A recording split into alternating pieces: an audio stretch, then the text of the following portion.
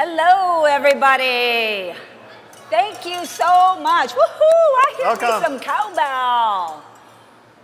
All right, I have to tell you, I am super excited to be at this event and presenting about this topic.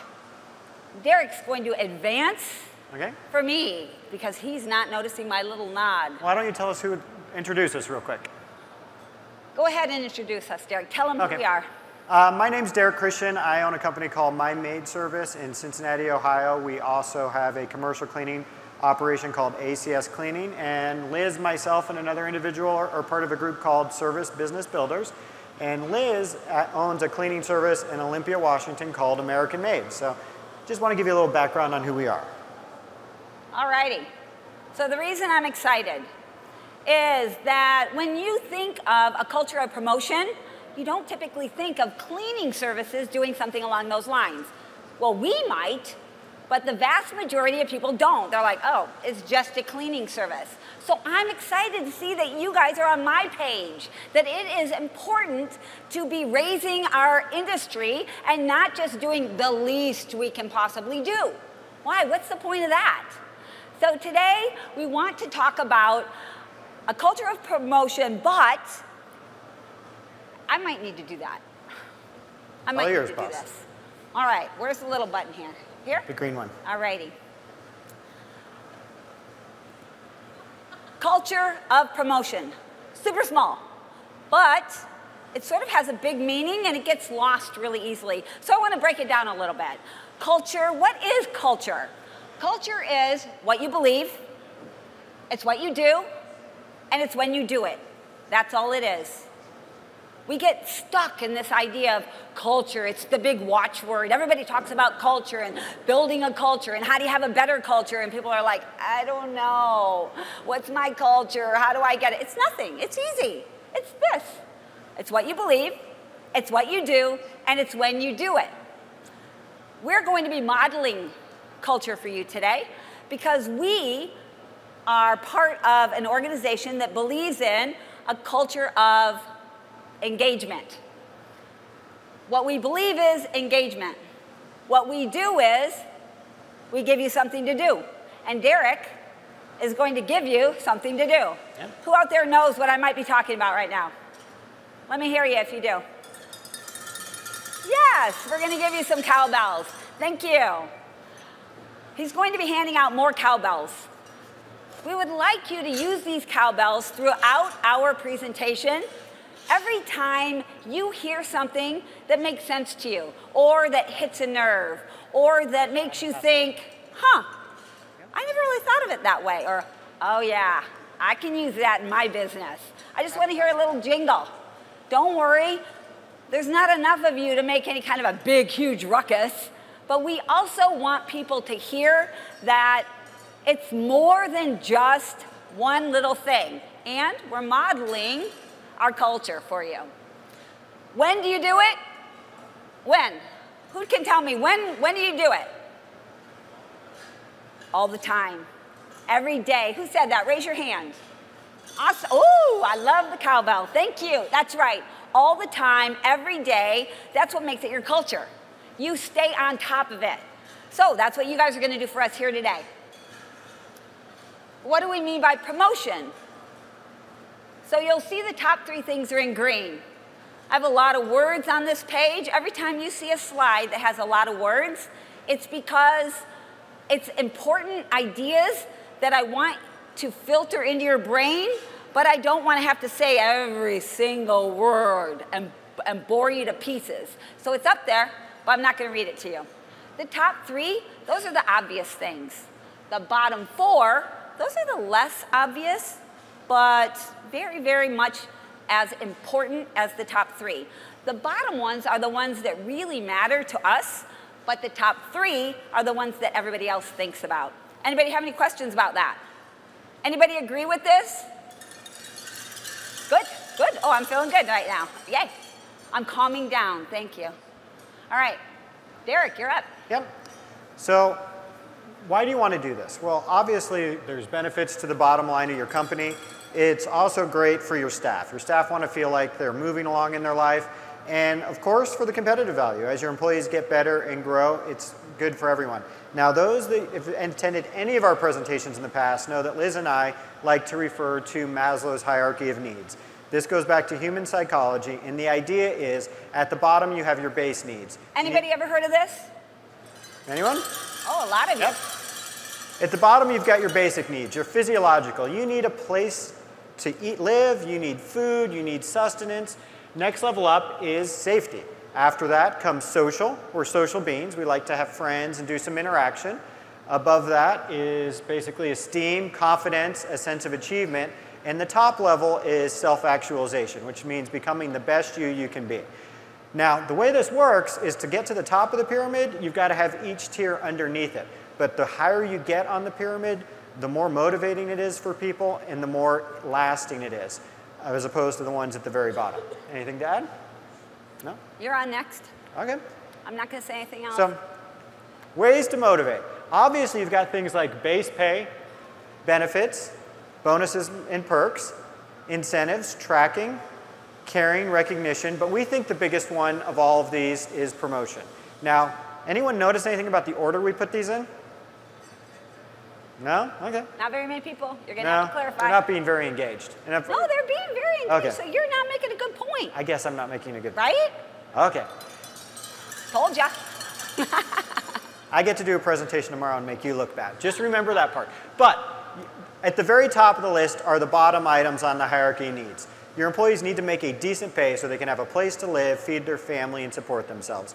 We move up into some of the social issues, like feeling that they're in a caring environment and people care about them. But recognition and promotion and feeling like they're becoming the best person they can be, like their life is going somewhere, like they're achieving things, those are those top two tiers of needs. Those are the ones that motivate them the most and have the longest lasting effect. Yeah. I do love that, Derek, actually. Isn't this one? Mm-hmm. Okay. You're up. Steps to creating. All right, so these are the actual steps to creating a culture, any culture. So we talked about how easy it is, and there are just three main things, but these are the steps that it's actually going to take. You have to provide an opportunity.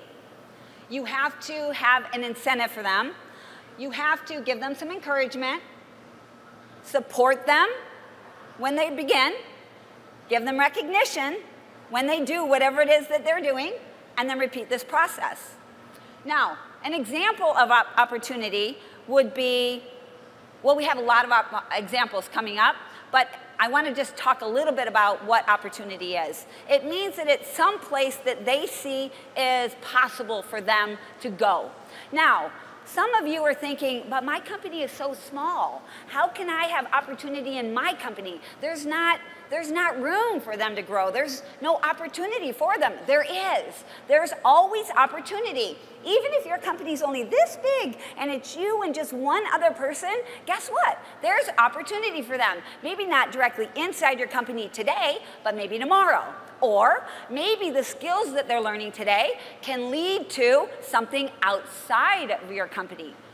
Right? There's a lot of different things that we learn and that we teach that can be used outside of our specific businesses. Great. Incentives. Has anybody ever seen this WeFM? Somebody, yes, somebody has heard of it. It stands for what's in it for me. So when you're providing incentive for people, you need to be talking about what's in it for them. Does that sound more familiar? No? Oh, it does to some people. Oh, it does. Okay, good. And encouragement. That's pretty easy. Do you guys have an idea of what encouragement sounds like?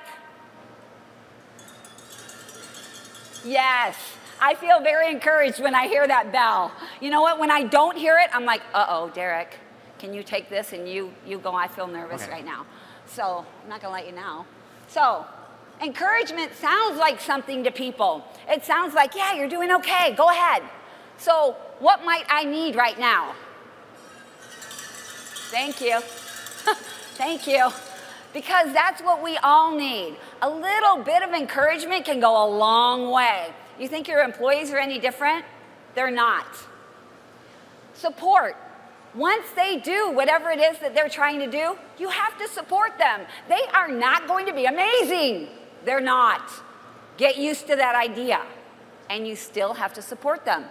Help them feel like they're amazing, and they'll get better. They'll be more amazing. They're not going to be amazing from the get-go, but you have to support them while they're learning.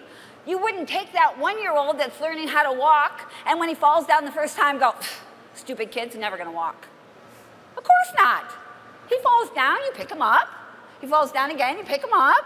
Falls down again, you pick him up. When do you stop picking him up? Who can tell me? When do you start picking him up? When do you stop? When you die or he stops falling, right? If he stops falling, you don't need to pick him up anymore. But until then, don't you pick him up every single time? Yes, a lot of you pick him up every single time. Those people that didn't ring your bells, what do you guys do? You stop picking them up?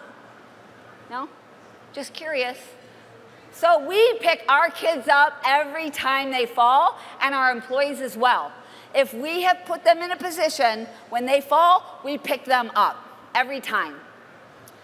And then give recognition. So when the little guy, he falls down and you pick him up, do you yell at him, stupid kid, you fell?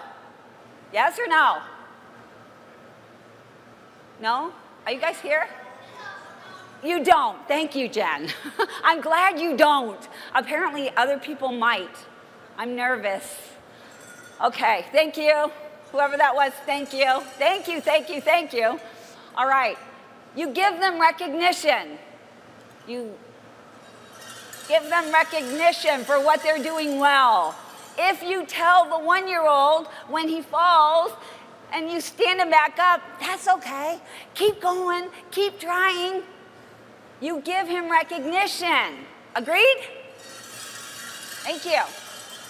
And then you repeat the process over and over again. Great.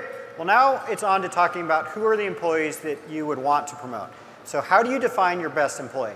This is actually going to vary. So we've got a list of questions up here, and you may look at this and go, well, gosh, this is obvious. But it's actually going to vary a lot by different companies. For example, in my residential cleaning company, we use solo cleaners. So I highly value independent thinking and problem-solving skills.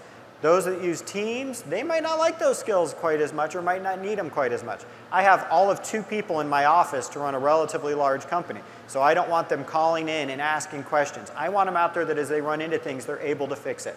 I don't value things like sales skills. They work alone a lot. So teamwork, I mean, it's nice that they help each other out, but I'll be honest, not a major priority of mine. In fact, I just assigned a new supervisor and gave her 5 people to report to, and I realized she's never met any of these people until I made them her boss, because that's kind of how things work out in our company. We don't interact that much. So independent thinking, enjoying working alone, those are key skills for us that we look for. A lot of you in the room probably wouldn't agree on that. Now, once you find those people, you want to support them and grow them over time. And we have a couple examples in our company. A couple of years ago, one of my cleaners worked her way up to running my office, and then she opened her own branch, which she's partial as owners of, out in Dayton. And now just about 2 weeks ago, we have another cleaner named Randy who's worked her way up, worked in my office for a while, and is now out running her own branch. This is great because when it was just the one person, it was kind of a fluke. It was a unicorn. Oh, yeah, that one person, you know, his favorite in the office, you know, maybe they had a little thing on the side. He gave her partial ownership of the company. Well, now all of a sudden, there's 2 employees that run their own offices, now 3 employees. It's becoming a culture, and everyone knows that this is where our employees go, that if they do what they're supposed to, over time, they get to run their own company, be an owner in our business. Go ahead. So we talked a lot about possibility. Derek is telling you about the people and why it matters, because that's the first thing, right? If you don't have people to promote, there's nothing to do. So you have to have people. They have to have possibility, and you have to provide that. One of the best ways to provide opportunity is sort of built into most companies, and that's in your growth ladder. How do you promote people? Sorry, that was a little confusing. How is your company set up? How is your company structured? So there are some basic structures that we think of, and there are 3. We have 2 listed here. We have the tall organizational chart, and we have the flat organizational chart. We're going to talk about another style in a minute, but these are the top 2 that most people think of. These are the top 8 considerations. Communication. You're going to have different things that are going to happen if you have, or when we're talking about communication, depending on which style you have. So if you have tall, the communication style is going to have more distortion. There's going to be more delay. If you have a flat org chart, you're going to have fast communication. It's going to be more clear. I'm going to go forward real quick here to show you a picture of the flat and a picture of the tall. Oh, how do we go backwards on this? Bring me back. Thanks, Derek. I'm not going to go through all of these, but I want you guys to see that it matters what you choose. When you are deciding about opportunities, it's not just about the people. We talked about it's really important who the people are, but you also have to pick the people that match your organization, and you have to make sure that your organization is designed around the type of people that you can bring into your company. Because we bring in a certain type of people to our companies. Everybody. I'm not saying that I bring in the same people that Derek does, or that I bring in the same people that you do, but your company tends to attract its own type of people. And so you need to make sure that your organizational structure matches what you are attracting. And additionally, as we make changes and things evolve, prices go up, we have minimum wage goes up, which we're all dealing with, right? We're going to be attracting different people. So we need to make sure that we're thinking about all of these things at the same time. All right. I don't want to read this over, but if you have a certain structure type, hopefully you can read your features. Does everybody know what I'm talking about? Have you had a chance to look at your type? No. Oh, somebody has. Jen has. Okay, good. I'm going to give you another second then, and since only a couple people have had a chance to look at it, is there confusion about this chart? No. Okay, good. Then I'm just going to give you one more second, and I'm moving on. Maybe. Got it? Okay. All right. So this is your flat organization chart. This is actually the organization chart we put in place with my maid service when we first started out. Pretty darn simple. We got our techs, we got our general manager, we got a salesperson, we got the CEO of the company. Doesn't take a lot of explanation. A lot of you have probably seen an org chart that looks like this, and it's pretty traditional. The advantages of a flat org chart like this is communication is very easy. It doesn't feel bureaucratic. Part of the reason why when I first started I had an org chart like this is because I used to work for Procter & Gamble out there on the show floor where I had like 4 different bosses at different times, and I wanted something simple and easy. It's very easy to get to know the techs and have a relationship. So that's kind of some of the advantages with that model. Another example is the tall organization chart. This is an organization chart of Tom Stewart, who is one of our friends and business partners. And this is your more typical bureaucratic chart where you've got, trainees reporting to other trainees, a very clear hierarchy, very clear who reports to who, chain of command type setup. Some of your advantages on this one is very clear who reports to who has what roles. When you go back to my organization chart, I only had 2 roles on there. One was sales manager, one was basically office assistant. So who's responsible for all the other tasks that aren't as clear? On a tall org chart, a lot of that's a lot clearer. It's got a very narrow span of control, so it makes it simple. When you have a flat organization, you can have 10, 15, 20 employees reporting to you. Here you have 3 to 5 employees. It's a much narrower area of control. So there's a lot of advantages to this as well. But there's another possibility. And this is the hybrid org chart. Hi, Tricia. Did you get your cowbell? Good, I'm glad. All right. The hybrid org chart is something that not a lot of people have heard of. If you have not heard of it, I recommend that you pull out your camera, take a picture of it. We're also going to give you the words that are related to the org chart, so you can take a picture of that too to help explain it. I'm going to go over just really briefly what this org chart represents because it has some odd titles in it that a lot of people don't understand. My company is based on a sports theme, and so the entire lexicon in my company is around a sports theme.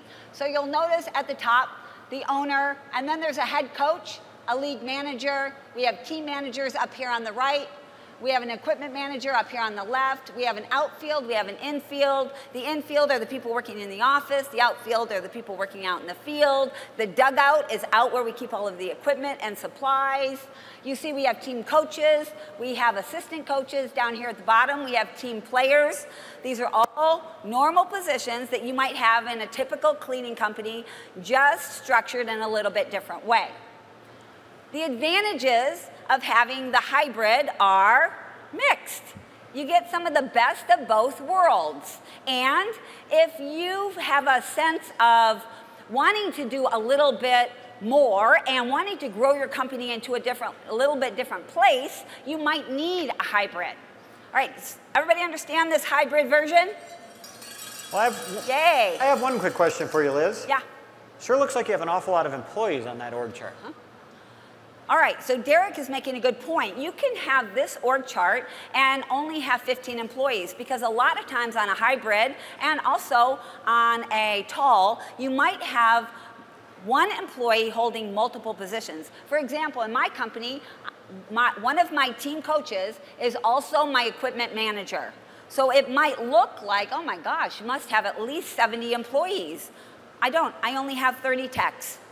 And they're all on this chart. Is that what you want to know? Yep, basically. Okay. All right, so these are some of the advantages. If you want to know what they are, and remember, take a picture really quickly because I'm moving on. Moving. The people. Yep. These are the people that we have at my company. Anybody recognize them? Yeah? Yep. Now we're talking about incentives. And one of the keys on incentives is it's got to be unique to the person, which means you got to know the employees a little bit. What motivates one person is going to be different from what motivates another person. Can you think of any examples, Liz? Off the top of my head, the first thing that's coming to mind is I'm going to use our culture here today. The incentive to you for using your cowbells is I'm going to talk to you. Those that are using your cowbells, I'm looking at you more, aren't I? Jen, you're getting a little bit more of my eye contact, aren't you? You're getting a little bit more of mine. Denise, you're getting a little bit more of mine. Those that are using the cowbells, you're getting a little bit more engagement. You're going to go home with a little bit different message than the rest of the people. If you're not engaged, you go home with less. That's the incentive to you to do what I want you to do in our example today of our engagement culture. Does that make sense? Thank you. Okay. Dues, you're up. What, am I up? You're up for dues. Oh, I'm up for dues. You give me all the That was negative fast. slides, you remember? Yes, I do. I reordered everything at last minute, and Derek was like, no, no, no, that's a bad idea. Oh, it'll be fine. Yeah, he might have been right on this one. All right, so the do's. These are things that you really, really have to do when you are trying to create a culture of promotion. If you don't do these things, you're going to end up with some problems. They're not going to be huge problems, but it will never come together the way you want it to come together. The first one is, it needs to be earned. You can't just throw promotions at people. Hey, you, I need a new, in my case, team coach, you're it. That won't work. They need to earn this position in some way. They need to earn my respect and feel like they have earned at least the right to be promoted into the position. The next thing is they have to be a good fit. If they're not a good fit, they're going to suck, for lack of a better word. Anybody ever promoted somebody into a position and they sucked? You hear a lot of cowbell, right? That's the loudest it's probably been since we started. We've all been in that situation. You promote somebody and you realize, ugh, what the heck was I thinking? This person is not good, so make sure they're a good fit. The next thing, it can't lead to a dead end. It shouldn't. If it does, what's going to happen is you're going to get somebody in that position and you've just alleviated your problem of them thinking that this is a dead-end job, and then what'd you do? You put them right back in that position. So a lot of people in our industry don't like our job because they think it's a dead-end job. The culture of promotion says, hey, this isn't a dead-end job. Come on, you're going to love it. We've got all sorts of stuff for you. It's going to be awesome. And then we say, oh, never mind. This is it. So make sure there's somewhere else. And if you don't have somewhere else inside your company, what can they do outside your company? The next thing is, you need to have all of the good stuff and the bad stuff explained to them initially. A lot of times, we want to be really positive and have that good positive attitude. So we want to tell them all the great stuff about the job. And then we forget to tell them that, oh, you got to be to work at 4 in the morning. And then what happens on day 2 when they have to go to work at 4 in the morning? They hate this job. Yeah? Liz needs a lot of encouragement. Derek, not so much. But Liz needs a lot. Okay. Opportunities should be based on past performance. Well, that was scary. Halloween feeling. Woo, spooky. All right. I'm going to let it go.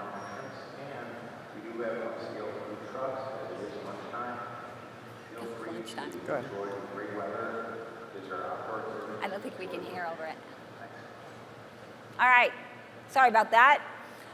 The opportunity should be based on past performance. This is similar to it must be earned, but slightly different because sometimes they have earned the position outside of your company.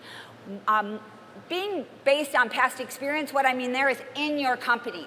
So if you're going to promote them, you want to base it specifically on what things they've already done. Oh, let's see. I wanted to talk about a pay increase, but I didn't want to scare people. When we're talking about pay increases, it doesn't have to be a big pay increase, but typically people, most of us here, think of promotions and pay increases as going together. Is that you guys?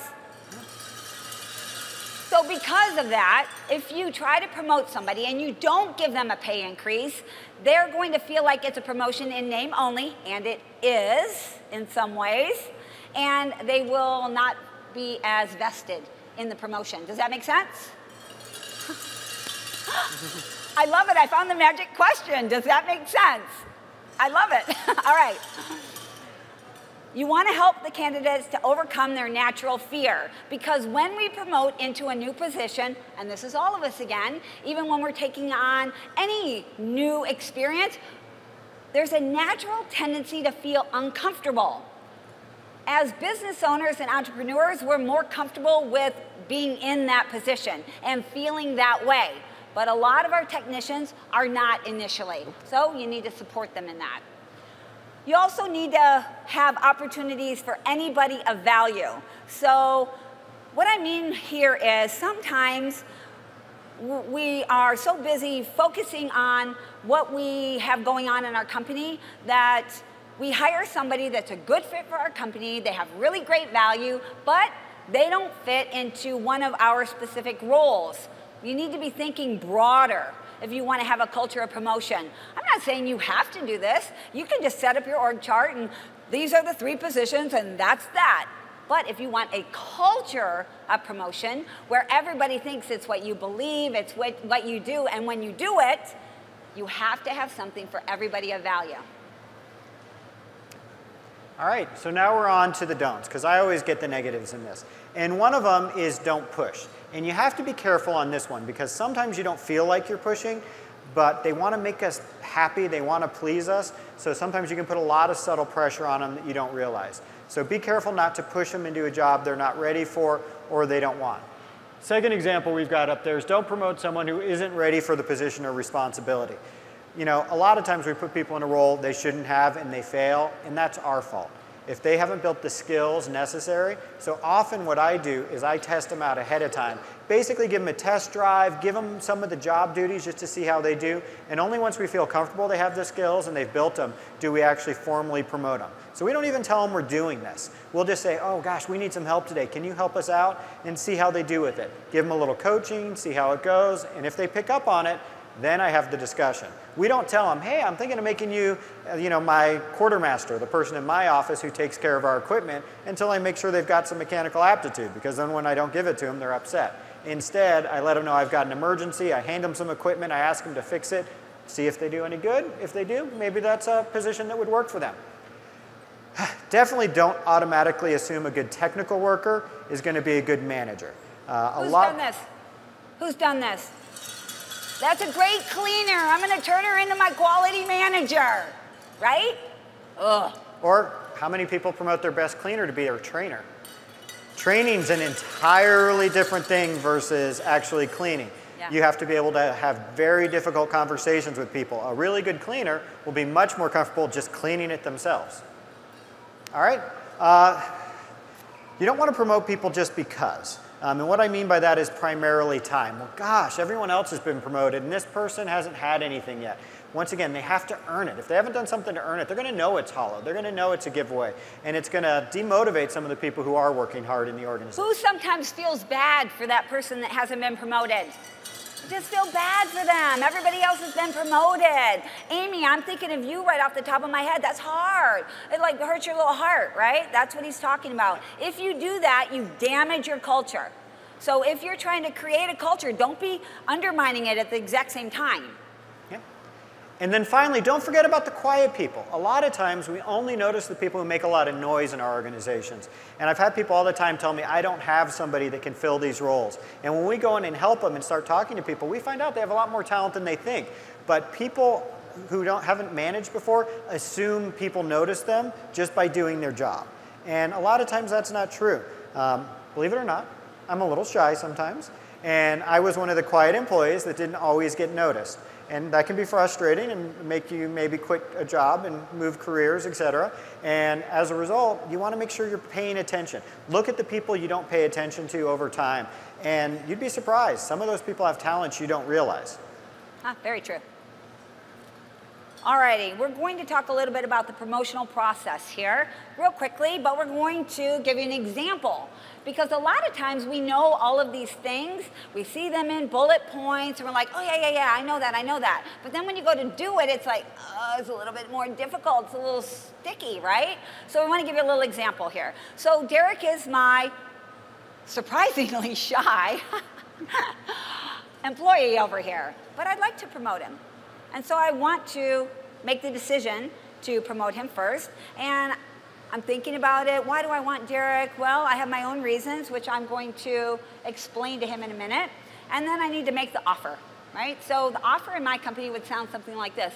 Hey, Derek, I have been noticing that you've been doing a lot of things a little bit different than some of the other techs lately, and I want to talk to you about a new position. Are you up for that conversation? Okay, I'm sure. Okay, so I'm thinking about you for our assistant coach position, and this is why. I've noticed that you're really good with the paperwork. You're always ready to back the coach. You never have big arguments with the coach, and you tend to have focus on what our customers want first, which you know is one of our core values. So I really like that. I'd like to see you practice more of your leadership potential. I'm flattered, and I'm glad you trust me that much, but don't you like manage people and like, I don't know, I don't like conflict. So right here, I have to be careful not to push. Right? We talked to you earlier about not pushing. This is where that comes in. So I have to feel him out just a little bit more and see if he is a good candidate. I believe he is, but I don't want to push him if he's not ready. And this is what that would sound like. All right, so Derek, you're right, you do have to manage people. I know it's a little uncomfortable for you, but part of this position is the training, you know that, right? It's 6 months worth of training, and you also get the leadership courses. Every month you're gonna be in leadership training, and we are going to help you learn how to do that. So right now it might feel like you can't do it, and we're not gonna put you in the position right now. Our plan would be to train you, and then when you're ready, promote you to that position. I'm not asking you to do it right now, just what do you think about going into the training for the position? Does that sound better, or? Yeah, no, I can do training, that's okay. I just want to make sure I don't have to manage people right away. Right now, he says, yeah, that's okay. He's ready to go. The other flip side of that is? You know, I don't want to be responsible. I don't like responsibility. And now I'm not gonna push. He's given me the answer twice that he's not happy. Don't push. All right, well, do you think we could have another conversation in a few months if I'm noticing additional skills that I think might be helpful in the company? Yeah, I'd love to help the company out. I don't want to deal with people. Not in that way. Not that way. All right, I'm going to continue to look for other opportunities for you. So I'm not cutting him off the knees. I'm not telling him he doesn't belong in our company or that we don't want him, but I'm going to continue helping him. All right, that's the offer. The incentive to him was, did you guys hear the incentive? Nobody heard it. Some people heard it. All right, so I'm going to clarify what the incentive was to him. That he's uncomfortable with people. He's going to get some leadership training. He's going to learn how to handle and manage people better. So his life will be better, not just his job. Is that more clear? Okay, good. Well, and once again, the incentive can vary. You know, I just offered a new leadership role in my company, and my office management thought I was crazy because we're offering like a very tiny raise for this job, and they said nobody's ever going to take this role. But what happened is we offered them the opportunity to build their team, the people they wanted to work with, and they love that idea. Instead of being in a company full of strangers, they were going to build the team they wanted to work with them, hire them, train them, select them, fire them. And I had 8 people apply for the job when I only needed 3. Yep. All right, the next step is the training. You need to have a training process for anything, any position that you want to put somebody into. Part of why you are having a training process is so that the people appreciate that this is a promotion and that they are doing something more than they were doing before, and it is something that they actually have to learn how to do.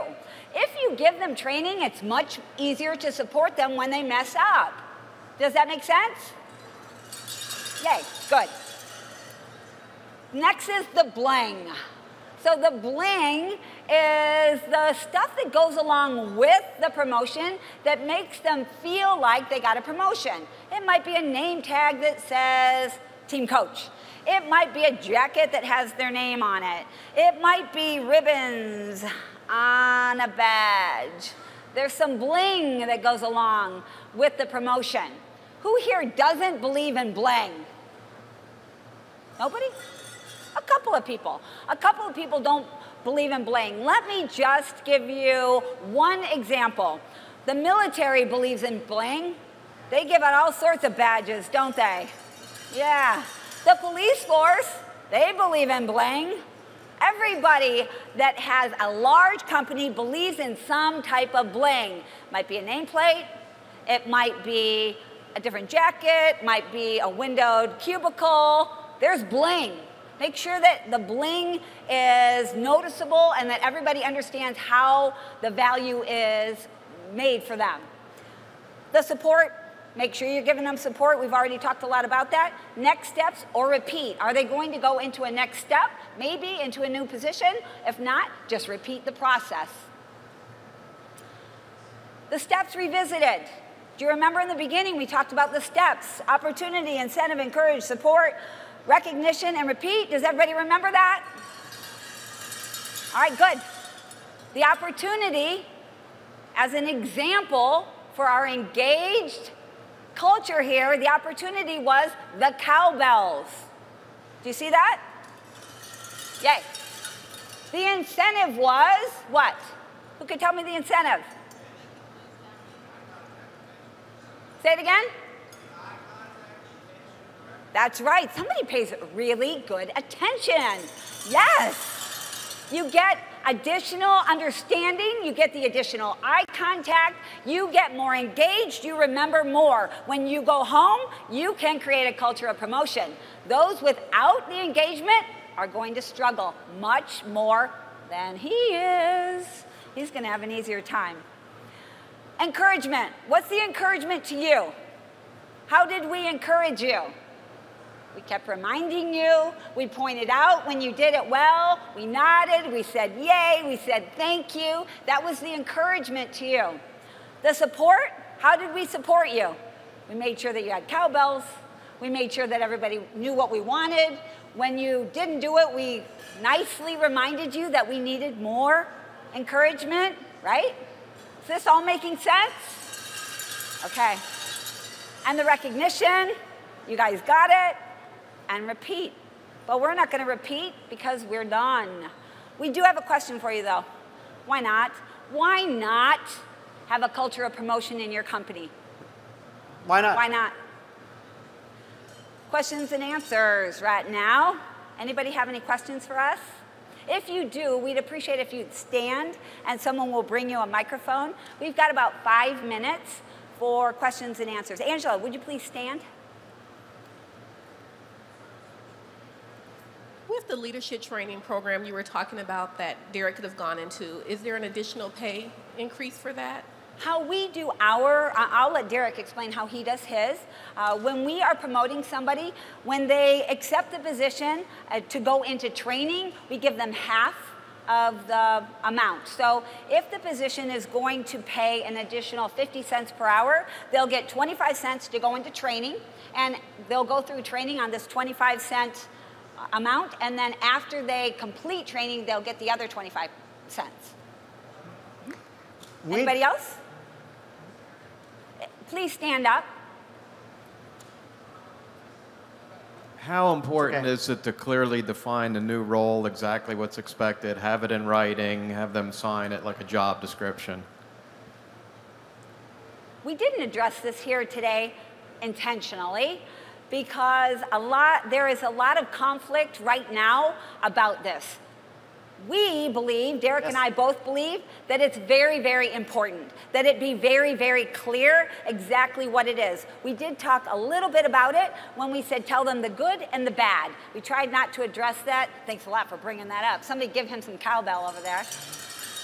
Because we were nervous about giving that information, because we know that there are some people that don't agree with that. They think they should leave it more open to interpretation so that the people can grow into the position. We believe that it's better to set it and put people in it and then measure them on that. We really believe in measurement as well. My personal job descriptions have the formal job description, and then we have what we call day in the life, where we just kind of write, this is what your average day is going to look like. So we want them to have the formal job description, but also understand, if I held this job, this is what my day is going to look like. I'm going to hire somebody, I'm going to do this, I'm going to do this, good and bad, so they'll know what that day flow is going to be like and whether or not they're ready for it.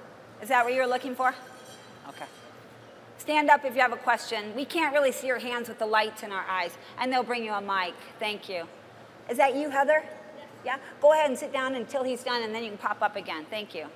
I just want to repeat the first question for Derek. Yeah, you cut me off, but that's okay. Sorry, Derek. And then second question is, Liz doesn't like me. It's what okay. kind of position titles, or is there any importance in choosing a title that sounds better or more so people can... Sure. Well, I'll answer the first question, and I'm a little bit different than Liz. I don't pay people while they're in the training program. The principle we have is you prove you can do the job, and then you get the title and the money that goes with it. And we're very clear about that. So there's no big surprise. Haven't had a lot of pushback, and they understand that. And it takes some of the pressure off. I'm not paying them for a job they don't have yet. You know, when you're paying them more, sometimes they feel that the expectation's more. As far as title, it doesn't have to be an impressive sounding title. A lot of it, once again, goes back to culture. I've got a corporate, in some ways, military culture. So, you know, what do you call your person who takes care of your equipment? Equipment manager. Yeah, equipment manager. Mine's the quartermaster. I mean, it doesn't sound that fancy, but it explains what the job is, lets people know. We both have culture coaches, so there's some differences. It doesn't have to be a fancy title. But it does have to be a title that fits your culture. Yes. So that really is critically important. They need to feel like in your company, this position has meaning and importance. That's where the importance is. It doesn't have to be. I was talking with somebody, oh gosh, I wish I could remember who it was. I was talking with somebody, and when I talked to her about just changing the title of her new employees, we call them rookies in my company, she calls them trainees, and we talked about just shifting that to intern. For her, she was like, oh, I love that. I feel like that's so much better. And that's how your employees feel. When they have a title that matches what they're trying to do, they feel better, and they're more willing. Heather, did you still have a question?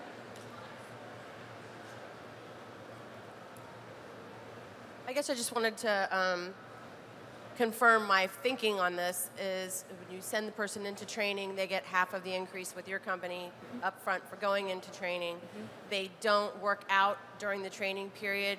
I imagine you do a lot of discussion before they start about pay, and like we've had some team leads in my company that have had life changes or whatever, and after a while the position is no longer a good fit, at least for that period of time until they get themselves together.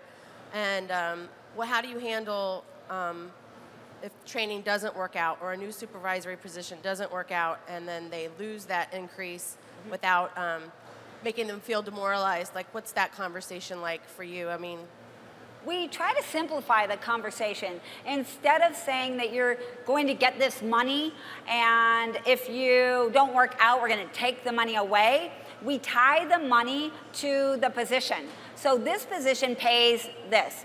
So if they no longer have that position, they're not expecting that pay because the other position that they've now fallen back to pays this. So rather than taking any money away, we're just paying them the same value that that position has always paid.